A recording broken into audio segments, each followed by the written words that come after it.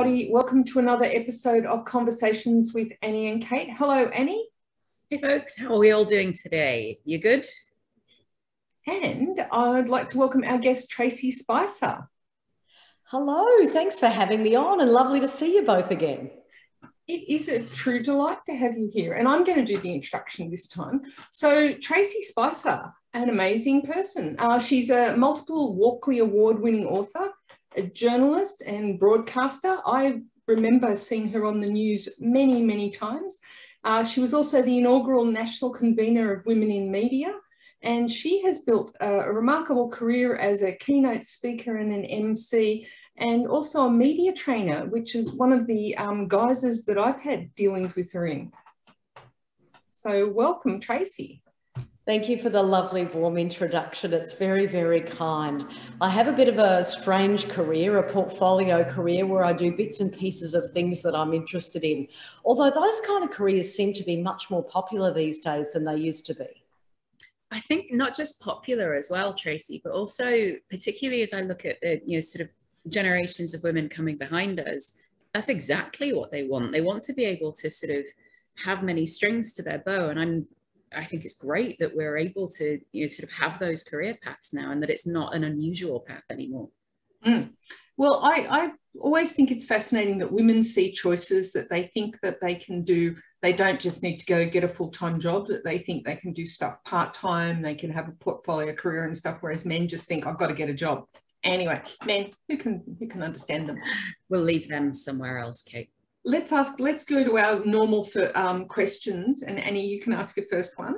All right, I'm going to ask one of my perennial favorites, if that's okay, Tracey.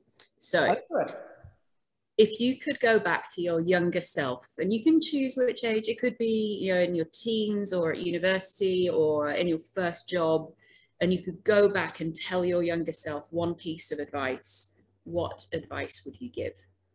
I would say stand up for yourself a lot earlier, because eventually I did. Eventually I stood up and, took a TV network to court about pregnancy discrimination and spoke out and wrote about sexual harassment and gender inequality more broadly. But it took me an awfully long time. The first couple of decades in the workplace, I was very much yes, sir, no, sir, 3 bags full, sir, that whole good girl syndrome that I'd internalized from the society around me. So like a lot of people my age, I'm 53 now, you really want to say to the young women that you mentor, own your power earlier, use all the tools at your disposal.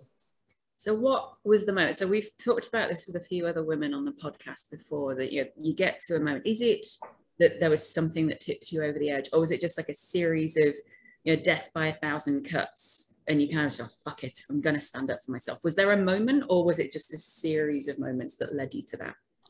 It's a series of small moments, and then one thing happens and your head explodes, or as I wrote about in my book, it lights a fire in your belly. And for me, that was losing my job when I had a baby and a toddler, and I was exhausted and there was no reason. And they just said, you have no more job after 14 years. And I was like, right, that's enough. Not just for me, but for all women. And also an opportunity, when you do finally stand up for yourself. I actually saw it as a great opportunity and privilege to be able to, as a journalist, start a national conversation about pregnancy and maternity discrimination, to in some way hopefully help the 1 in 2 women who are experiencing it at that time. That's a shocking statistic, isn't it? It really is. And look, the statistic is slightly better now, but also people who perpetrate this kind of stuff have become better at hiding it and more sneaky. It used to be quite overt back in the day. They'd ask you in job interviews, are you going to have children? I remember going for, what was it, a home loan or something like that, my first home loan. And I had to get my mum and dad to go as guarantor because I was a single woman, all the things that you think back on. And my parents had to be guarantor on my first mortgage as well. It's absurd. Really, Annie? Yeah. And here's another stat for you, or here's another anecdote. Women who are going for funding now for tech startups, whether it's here in Australia or anywhere else in the world, will often still be asked by venture capitalists or investors, are you planning on having children? No. Still, there are some things that are still systemically wrong, and the questions are asked without any care or attention for, well, that's just not the right thing to ask, or it's not remotely acceptable, nor is it actually important, but they still ask it anyway because, you know, they're sat in the seat of power with all the money. It's hilarious because I often think give the job to a woman with kids. She can juggle plenty of stuff. Hell yes. Give the job to a busy person. That's what my mum always used to say. It's true. And, you know, while I think legislative change is incredibly important, changing policies and procedures, that's where the cultural change comes in. Because those kind of questions have been outlawed since, from my memory, 1984 and the Sex Discrimination Act in Australia. But it's the cultural change that lags, unfortunately. Mm-hmm. Yeah, yeah. Hey, what are we drinking? Hang on. I've got a lovely Cabernet Sauvignon from Margaret River. Oh, how nice. What about you, Kate?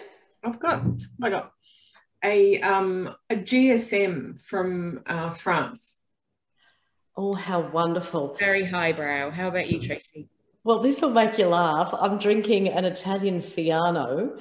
And when I said that in front of the teenagers before, one of them turned around and said, "Oh, you wanker."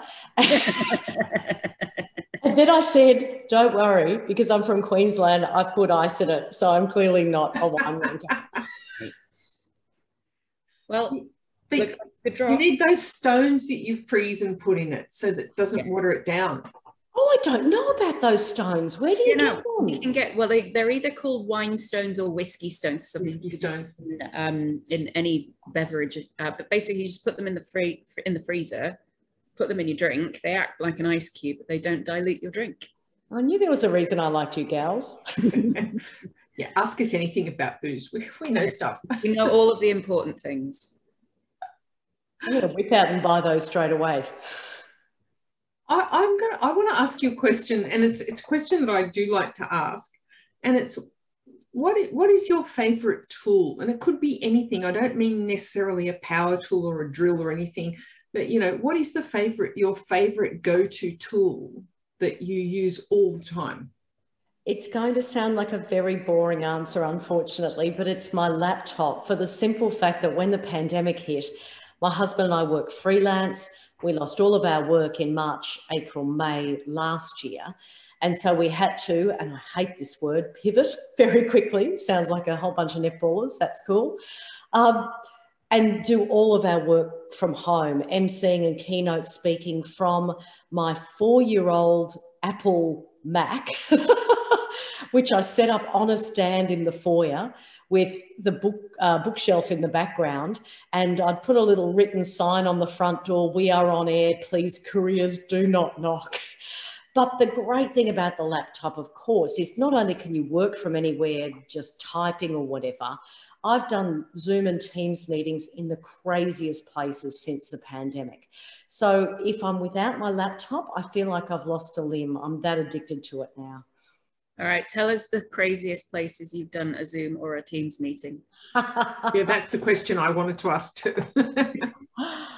On the beach, which is insane, because I was driving from somewhere to somewhere else and I got stuck in traffic, and I thought, I'm not going to get to the location to be able to do it. So I just diverted and I sat on the beach, and it was close to sunset, so the lighting was great.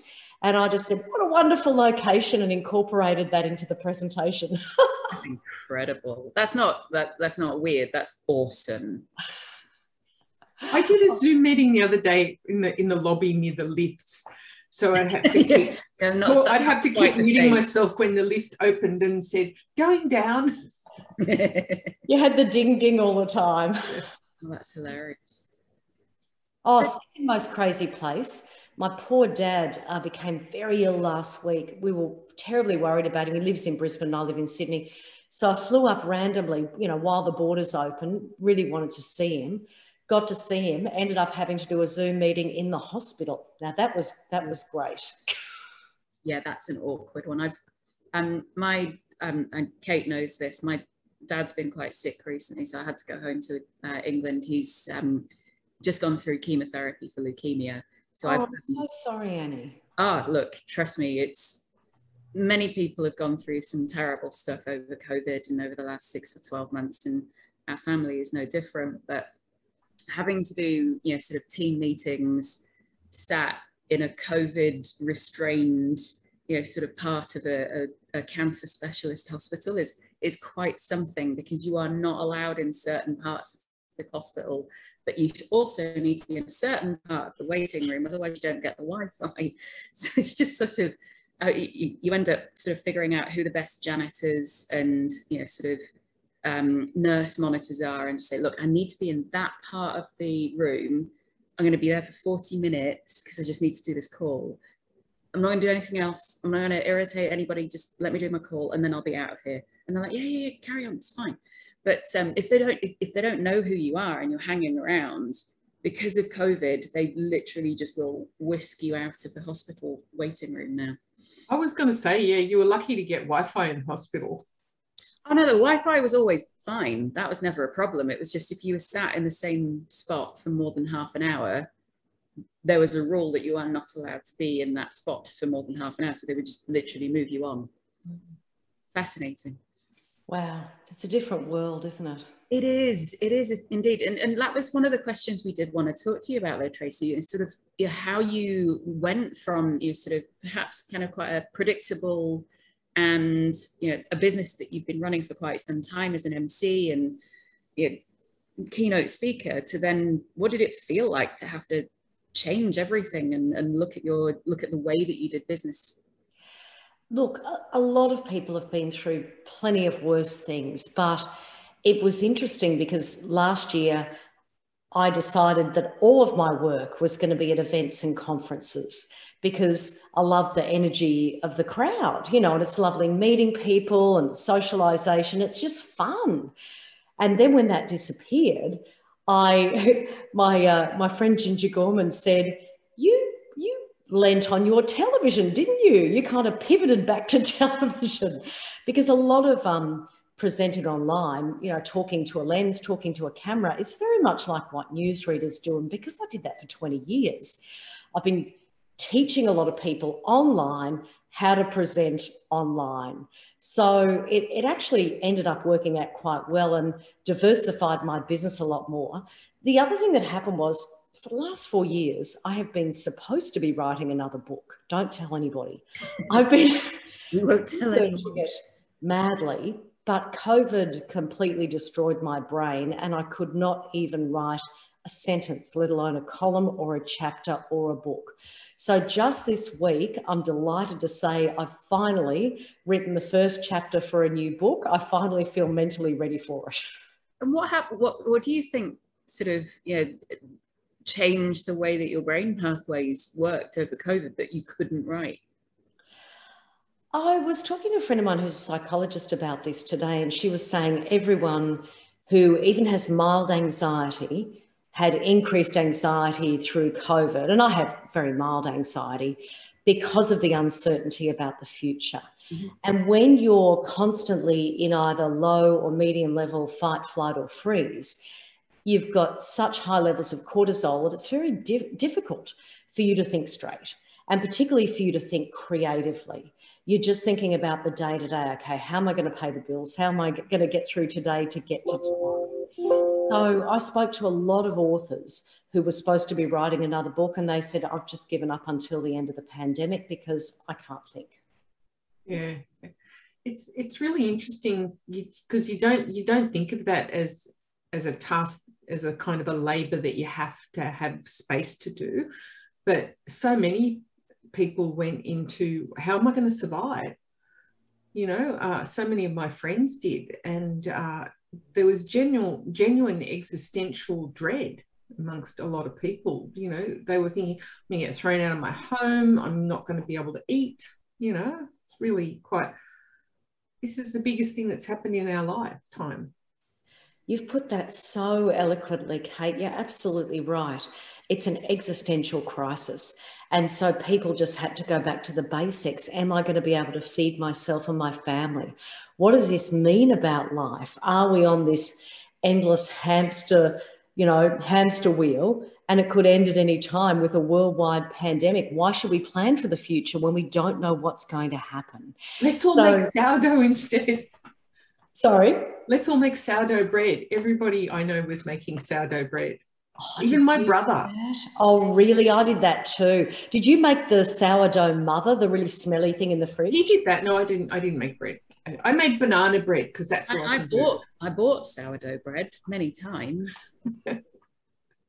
But I think there was that sense of returning to the basics, you know, trying to look after yourself. I think that the interesting thing for me, so as I mentioned, I went back home for a little while for 6 months, and Kate knows this, while I was there, it was still full on lockdown. And then I came back.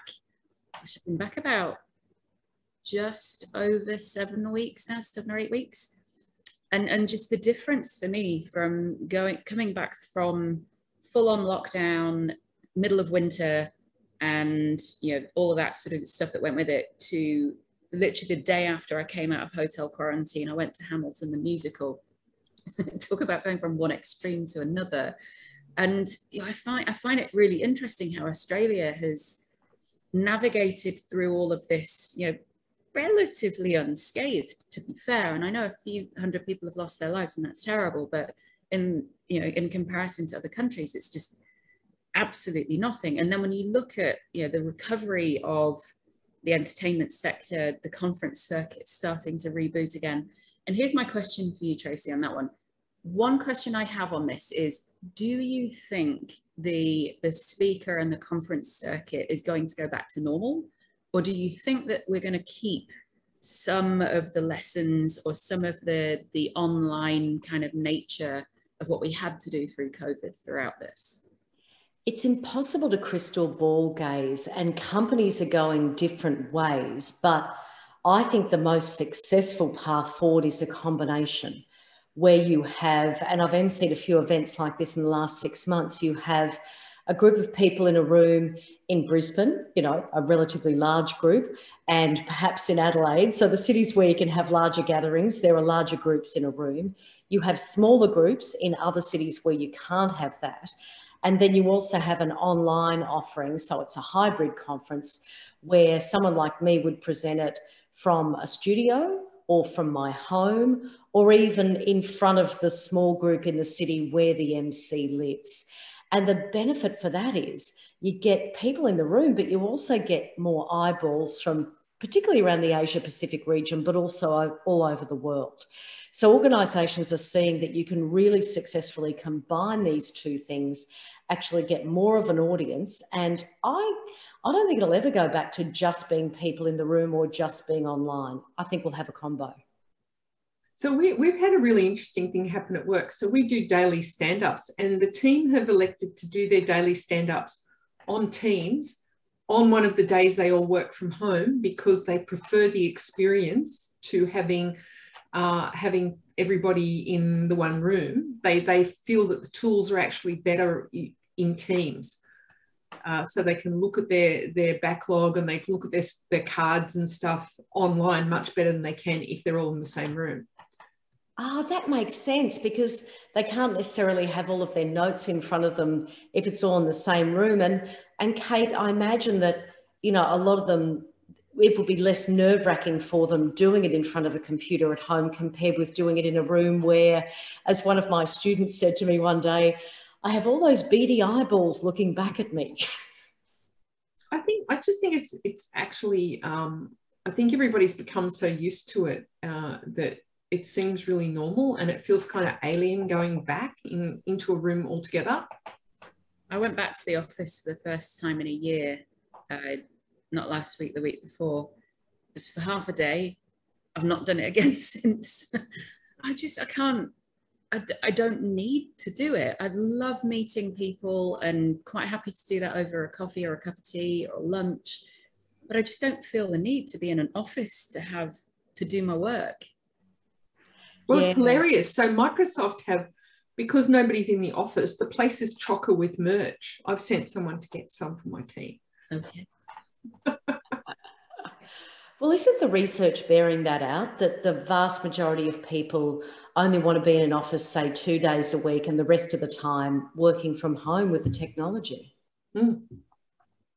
Well, it makes sense on so many different levels. And back to that conversation we had just then around having more of a hybrid scenario when it comes to conferences and events.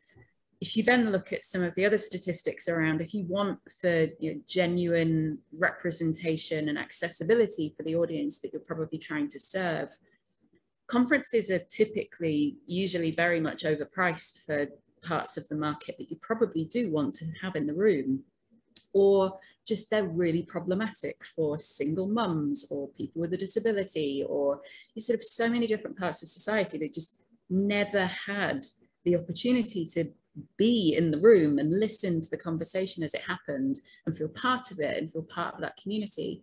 And I love that now that we can do that for anybody anywhere in the world who wants to listen to you talk, Tracey, or to you speak about, security, Kate, or to listen to me waffle on about how awesome dogs are.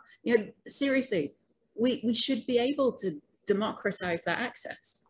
You are absolutely right. And that is one of the wonderful changes we've seen in the last year. It's become more accessible and more affordable to get this kind of information. That's a really terrific insight. It was really interesting. I did a talk at the Australian Institute of Professional Intelligence Officers last night. Ooh. And it went until 8 o'clock. Say that again. The Australian Institute of Professional Intelligence Officers, That's like very impressive. That's cool. And it was really interesting because it was a really diverse group. And we had mics on at the start, and then we took it around to turn, but there were clearly children and babies in the room. So everybody had the opportunity to participate and didn't have any childcare issues or anything. And I thought that was really quite interesting. Definitely. That's a huge issue, particularly for women. I also like how you get to see something about the person's real personality and home life, whether you see a dog or a cat in the background, whether you see some pictures of their family, whether you see some guitars in the corner, and then the person plays guitar in their spare time. I think it's really lovely and personal. I think that's have you seen Room Rater?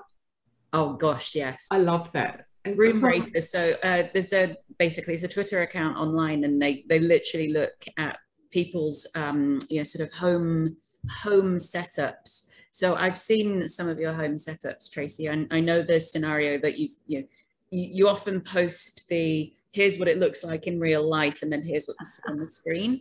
So what they do is they rate the background, they rate the setup, they rate the lighting, and they give you a rating out of 10. Yeah, it's very, very cool. And particularly with bookshelves, that I think it's that account that goes through the type of book that you've got on your bookshelf and makes comments about that too. Yes, and whether or not they're either kind of categorized by color of the cover or you alphabetizing by size.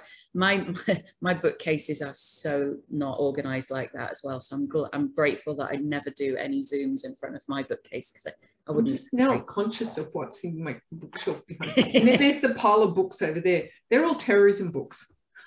I think would get you a very good rating just because, Kate.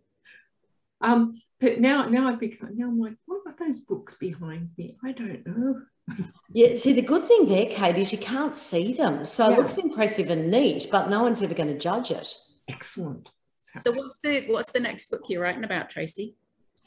It's about the intersection between artificial intelligence and machine learning and race and gender.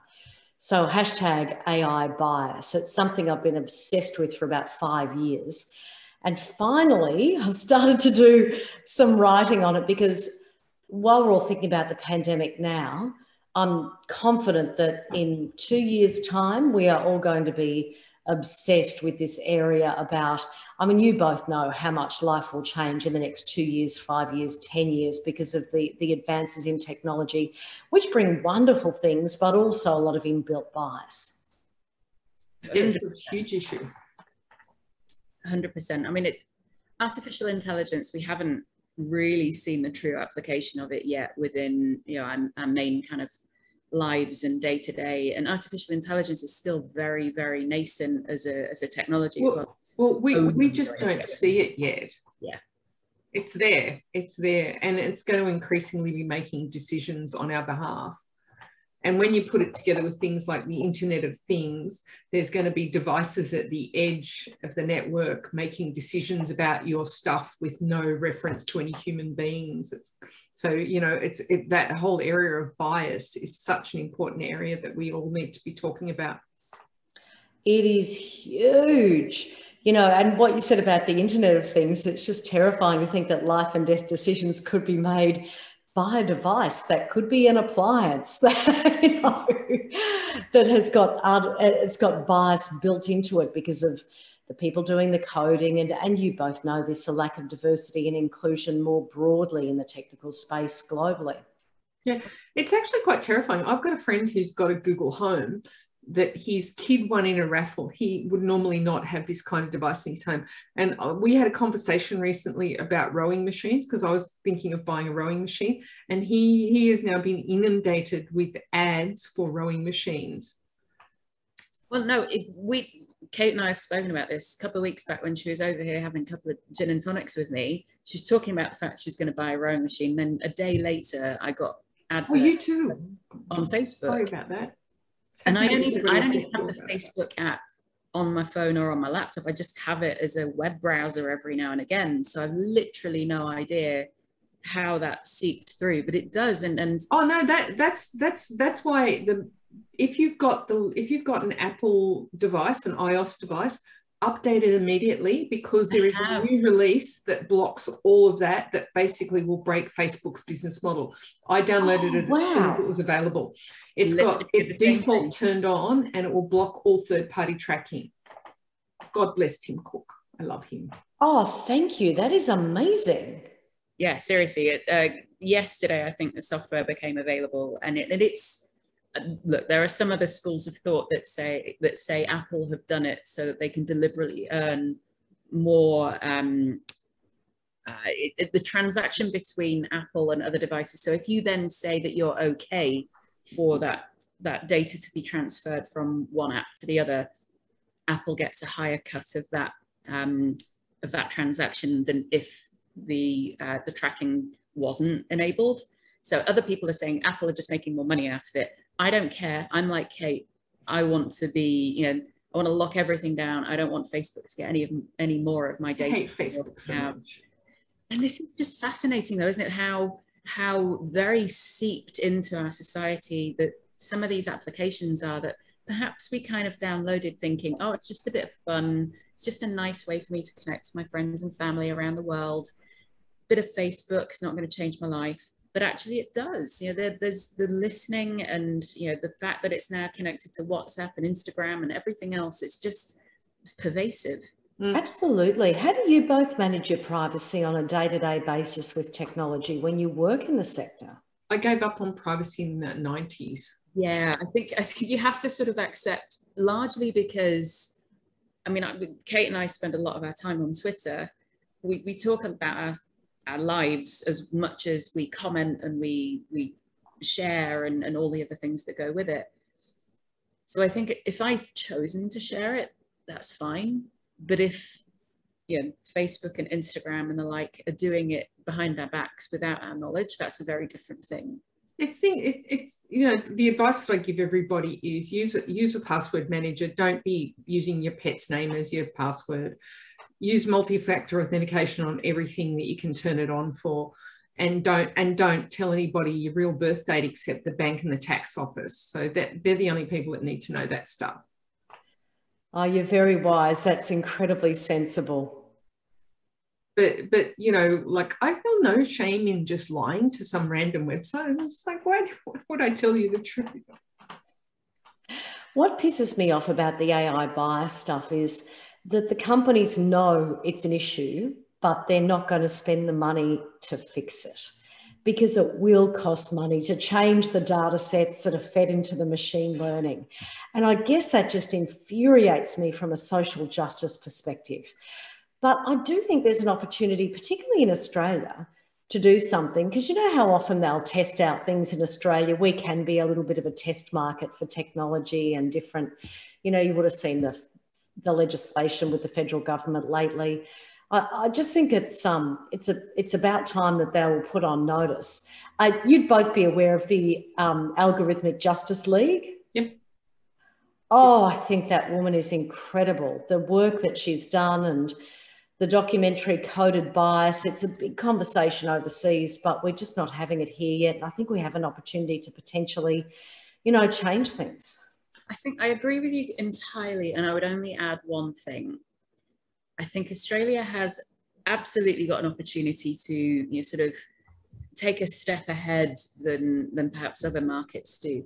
But the other thing that's really important, I think, is for us to recognize and remember that we have an incredible rich culture of 60-odd thousand years of Indigenous and Torres Strait Islander people who genuinely have got a huge amount of knowledge, a huge amount of data that we aren't even capturing yet, and that we need to bring Aboriginal and Torres Strait Islanders into this, because that concept of data sets is so much more than just whether or not it's gender or you know, sort of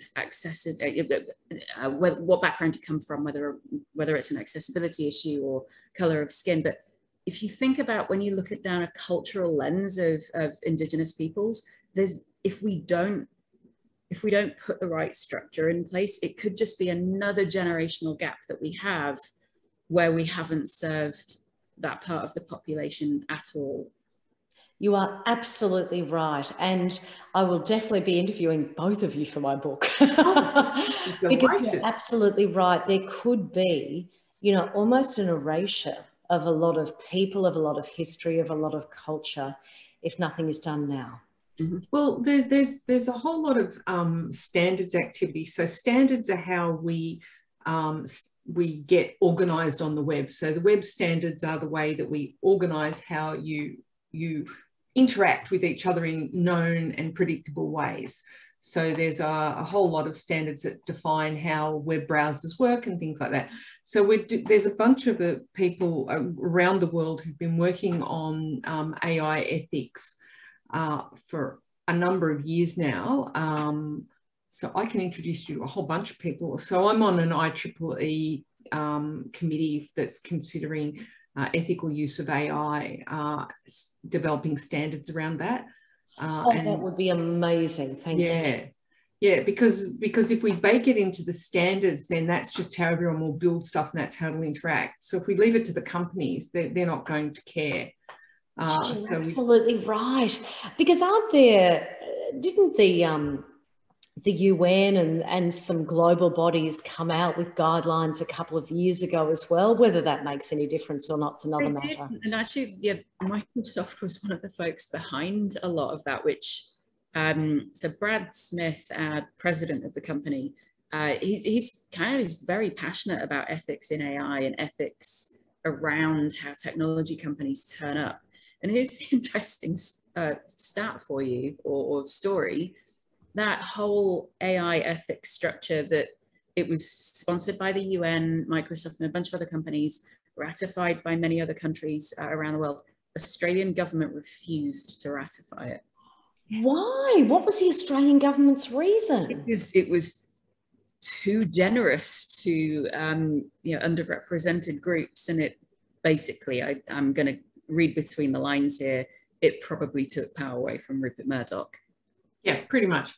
So this is why, you know, I've had to focus on, let's work on the standards, the standards that everybody builds to and stuff, because back in the day when we first started with the web standards in sort of late 90s, early 2000s, all the big companies like Microsoft, IBM and stuff didn't even want to have that conversation, but eventually they had to, because it was more efficient for everybody to standardize than it was for them to keep going in their own proprietary way, so we could have interoperability and stuff. So I think that's the way to do it.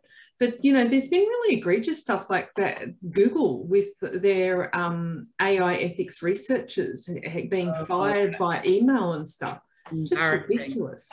Absolutely embarrassing. So Timnit Gerber, I think her name is, she was basically the lead person, you're sort of running their AI research and looking at how to, you know, make sure that bias wasn't part of it, and they fired her, and they didn't even tell her. I think she was on leave. She was on leave or something, and they fired her by email. And yeah, and then the rest of her team have followed her. So, you know, but Google, you know, they said don't be evil. It was obviously on their mind. That's right. So, well, I want to go back to one little thing. How did you end up with this really interesting new career? Because you had, you know, your broadcasting career, won your Walkley Awards. You obviously got fired when you were pregnant, which really made you mad. How did you then regroup and create this amazing career? Oh, that's very kind of you to say, but I sort of think that I did my career backwards. Most journalists, you know, do a degree or do an internship or a cadetship, then they go into writing for newspapers or magazines, or these days online, and then they do broadcast. I did it backwards. I went into radio first and then television. And all those years, I had a burning passion for writing. I was one of those nerdy 12-year-olds who was writing poetry in her room, right? So when I lost my job, I thought, what a great opportunity to actually write, and to not only write news stories, even though I'm interested in news, but to write stuff that I'm passionate about and express a bit of an opinion. So then I had sort of 10 years of pretty intense writing about feminism, social justice, a little bit of travel stuff. I like to travel as well, to have something a bit lighthearted also. So in a way, it was a blessing in disguise, losing my job, because it meant that I could diversify my skill set. So it really opened new doors for you. Yeah, it really did, unexpectedly. And I developed an absolute love for the written word. And also, you know, we talk about gender a lot. It is a lot easier to write from home, particularly when you've got two small kids, rather than having to be in a workplace. So I edited some magazines. I learned how to edit magazines while I was at home. So it was really a very good family-friendly way of learning new skills and segueing into something else. Although, you know, to be honest with both of you, I do believe in lifelong learning. So when the pandemic hit last year, I went off and did the company director's course at the AICD, because that was something I'd always wanted to do. And I developed a passion completely unexpectedly for governance and risk and finance and bloody, you know, who would have thought, balance sheets. And I'm fascinated by that now, and on a couple of boards. So you never stop learning. All right, I'm going to have to go down that rabbit hole. Why would you be that interested in balance sheets? I know, it's a weird rabbit hole. When I went to, look, we've got two kids, a 14-year-old girl and a 16-year-old boy. And it's been lovely to watch our girl over the last 10 years become more and more obsessed with maths. Maths calms her. She loves numbers. And over the last 10 years, I've been thinking back to my own schooling, and I ended up being dux of the school in both English and maths. So while I've taken more of an English type of career, I kind of decided that I missed the maths, and I missed the structure and the calming aspect of numbers. So when I did the course last year, I was delighted to discover that I really liked looking at numbers again. It's a weird story, but your kids teach you so much. They teach you as much as you teach them. And that is an excellent note to end on. Thank you so much, Tracey. It's lovely to see you again, and look forward to being interviewed for the book. Yeah. Oh, I can't wait to interview you both. It will definitely happen in the next couple of months, because I'm fired up again. Look, thank you both for everything that you do, not only when it comes to gender equality, but also technology. I mean, that's the really pointy end of this kind of stuff. I love what you both do. You're both wonderful human beings, and thank you for asking me. Oh, it's such a pleasure. Thank you very much. Bye-bye.